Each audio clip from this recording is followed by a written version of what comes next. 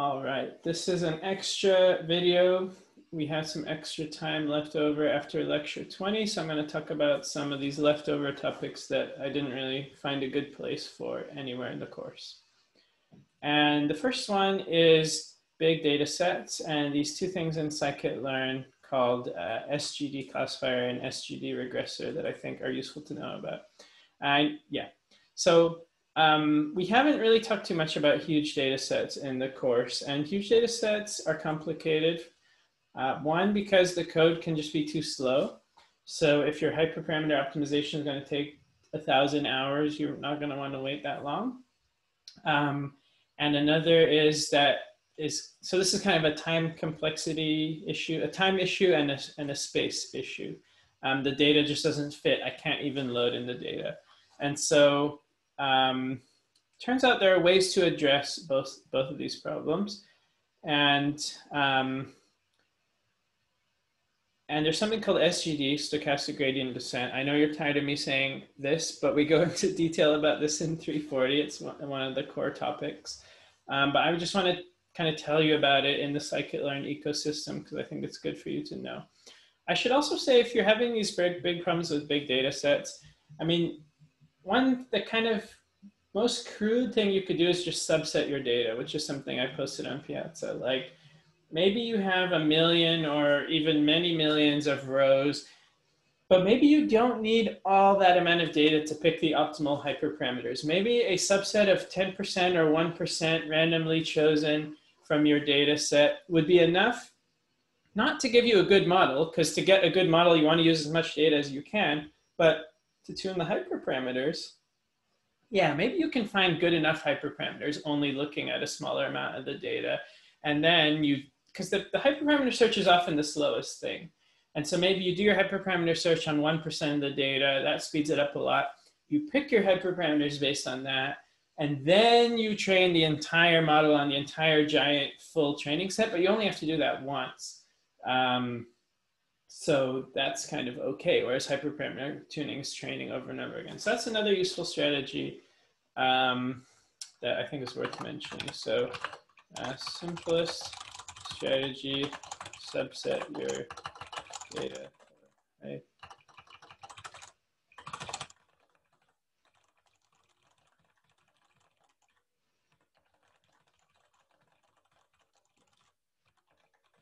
Okay, but I'm going to talk about this SGD thing as well. There's a question in the chat. Is SGD similar to conjugate gradient or steepest descent methods? It is related, but it is kind of a variant of steepest descent that doesn't look at the whole data set every time, every iteration. It looks at a subset of the data to go faster. Could you promise to write much more on this in CPSC 330? You know, next term I'll be teaching 340 for the first time after I created this course. And you know what? I am going to say that all the time. I know I will, because I'm going to feel like all those people in there need to know all this good stuff that we've been doing together for the last few months. So I bet you I will be constantly saying, and you should really take 330 to learn more about this. Okay, so SGD, classifier and regressor are in scikit-learn like this, and they're in the linear model kind of module. And so they're kind of like ridge and logistic regression. There isn't exactly like an SGD random forest in scikit-learn, but for ridge and logistic regression at least, which are pretty common, you can kind of think of this as like a drop-in replacement that should be faster. So SGDRegressor is basically the same thing as ridge, but it should be faster. SGDClassifier loss equals log is basically the same thing as logistic regression, except it should be faster. You may have remembered I just very briefly mentioned this Huber regressor in the outliers lecture, those more robust outliers. So there's also an equivalent of that. And there's some other stuff in here as well, but that's good enough for our purposes. And so for like normal size data sets, stick with the originals because these have their own problems. But if it's just taking too long, these are really useful. So I have this data set of sentiment analysis for tweets. And yeah, I don't think we've looked at this data set before, and I'm just picking it specifically because it's a giant data set. And I guess I've already run the code, and I'll just leave it because it'll be slow. But there's some data set, there's some tweets, and some positive or negative, kind of like the movie review thing, very similar idea, but more bigger data set, which I need to illustrate my point. So we have 1,000,000 rows here, which is I think more than we've dealt with in this course. And if we run count vectorizer, because again it's text data, we're going to get some very serious amounts of data. So 1,000,000 by 1,000,000 roughly array. If you recall, we talked about sparse matrices. So this thing is stored as a sparse matrix. Otherwise, it wouldn't actually fit on my computer to be 1,000,000 by 1,000,000, because that would be like 10 to the 12 numbers. But it's a sparse matrix, so it fits. Here, I'm just saying only 1 in 100,000 of the elements is non-zero, so that's why it fits. And of course, then I open my window and then it gets loud. Anyways, this is a bonus time, so let's not worry about that. Okay, so here's what I'm going to do. I'm going to run some experiments where I time things. Ugh, I gotta close the window, that's way too loud.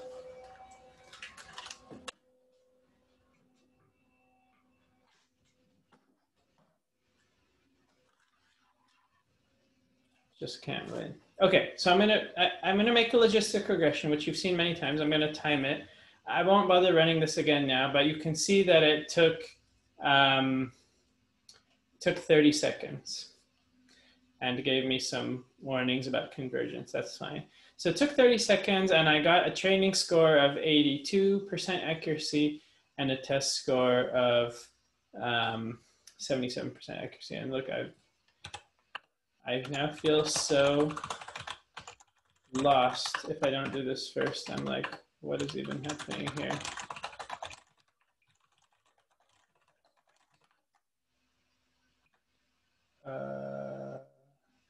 Okay, oh, so this is actually a balanced data set, 50-50, positive and negative. Okay, so I got 80%, 81% training accuracy. And the nuisance here is that it took 30 seconds. And also, I don't know if you noticed, but we've mostly been setting max iter equals 1,000 in this course to avoid this warning. But now we're specifically going to talk about this issue because that will make it slow. It takes longer to do its logistic regression fitting. So even 30 seconds, maybe longer. Do I really want to deal with that with my hyperparameter tuning? I want to try lots of different things. I want to do cross-validation and so on and so forth. And when I first made this demo, funnily enough, it was even slower, but somewhere in scikit-learn or probably in SciPy, someone improved something in the last year or so, I believe. And so this wasn't as slow as it used to be, but that's fine. Okay, so logistic regression is actually, when you call fit in logistic regression, there's some step of fit that it's doing over and over again, and those are called the iterations. And that's why there's this max iter hyperparameter. And so if I set this to a bigger number, it's going to take longer. And so I don't want to wait for us to finish that. But you can see that you can ask it how many iterations did you do. It said it did 100, and we got these scores, and it took 25 seconds. So now I'm going to, long story short, I'm going to show you SGDClassifier on the exact same problem, and it's way faster. It takes 3 seconds, so it's around 8 times faster or something. And so that's really good, because if I'm doing some big pipeline with a bunch of stuff, I can do 8 times more experiments. And so 8 times faster sounds pretty appealing. So how are the scores? 82 and 77. And the scores here are 77 and 77. So this is a very interesting phenomenon that kind of, that even 340 doesn't fully get to in detail, I would say. And there's also like active research going on in this area. But let me explain what's happening here. This SGDClassifier, the way it's faster is kind of, it kind of does a worse job of fit in a sense. It's kind of lazy, and it can save a bit of time. If you made it run longer, maybe it would do better. But it's doing worse in terms of training score, meaning that during fitting, it didn't quite do as good a job as logistic regression. But in terms of the test score, and you would see the same on cross-validation, they're not that different.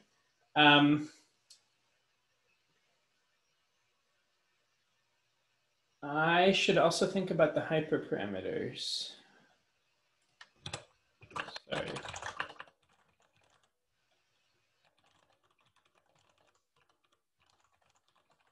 I want to investigate this a bit more because logistic regression has that C hyperparameter, and SGDClassifier has one as well. And I want to think if that's what's causing this as well. But okay, long story short, instead of waiting 25 seconds, you wait 3 seconds and you get almost the same test accuracy, which is what you care about.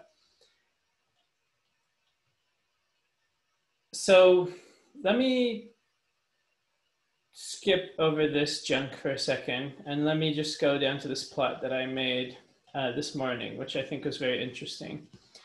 So what I did is I messed around with the hyperparameters of these methods that determine how long it takes. So I mentioned logistic regression has a max iter hyperparameter, and so you can reduce that. Like if you say, hey, logistic regression is too slow, I can set max iter to a lower value. It will run faster. And I can set it to a higher value. It will run slower. And likewise, SGDClassifier has that. And so what I did is I ran those experiments and I plotted on the x-axis the literal amount of time it took. And on the y-axis, I have the train and the test score. So you can see logistic regression train. It just keeps getting better and better as I give it more time. As I change that max iter hyperparameter, it's fitting better and better and getting a better train score, but it's not actually doing better on test. It kind of saturates, and all of what it's doing here is just overfitting. This SGDClassifier thing is, and I was kind of surprised by these results, but when I messed around with the hyperparameters to make it take longer, it didn't have a very noticeable effect on the accuracy. And so what this is saying, long story short, is that if you want to wait a very short amount of time, like 2 seconds, the SGD is going to be way better than a logistic regression. You can tell the logistic regression, hey, I only want you to spend 2 seconds on this, but it's going to do a horrible job. So the SGD thing is kind of doing a pretty good job. I'm still surprised that it's like so independent of how long you spend. That seems a little fishy to me. But basically, if you're only willing to wait 1 second, it's going to do a way better job than logistic regression. If you actually were willing to wait out a super long time, then you might as well use the original logistic regression. It seems like on this data set, at least, it does a little bit better than this whole messy SGD thing. So, I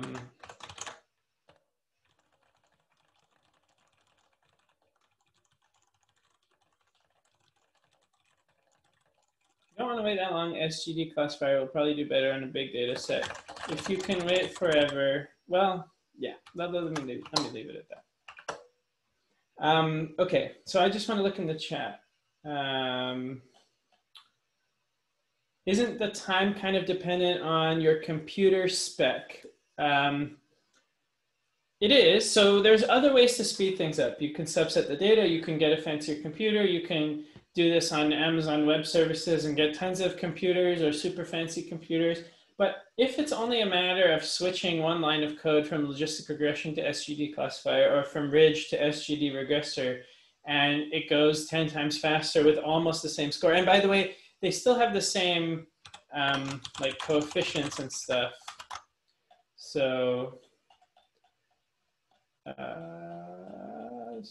yeah, still has the same coefficients and everything. So it really is the same thing. You can still look at the coefficients like you could before. This could just be like a one-line change of your code that could get you a big speed up on a big data set. How to calculate the score? Why is score around 0.7? So this is a binary classification problem of a positive or negative sentiment on the tweets, so that the score in this case is the accuracy. So 0.7 means it's getting it right 70% of the time. What is considered a big data set? Great question. I would consider a big data set one where its size is significantly inconveniencing you. Like, gosh, this is really taking too long, or this does not fit on the memory of my computer. I need to go into the cloud and get myself something with massive amounts of memory. I guess that's my definition of a big data set. Because it really depends from person to person. Like, I mean, for on the scale of things Google are doing, they probably have a different definition of big data set than I do. How trustworthy is SGD? Is it just a quick and dirty way? Yeah, I don't want to upset my colleagues who work on this and do research on this. And you can show that it is trustworthy. You can do it right, but I don't know exactly how it's being done inside of scikit-learn. So given that I don't know the details of how it was implemented and how much care was put into it and all of that, I would say if you don't need the speed, just use the original thing. And if you need the speed, like if you feel like you don't really have another choice, then even if it's going to be a little bit worse, what can you do? I know that's a very vague answer, but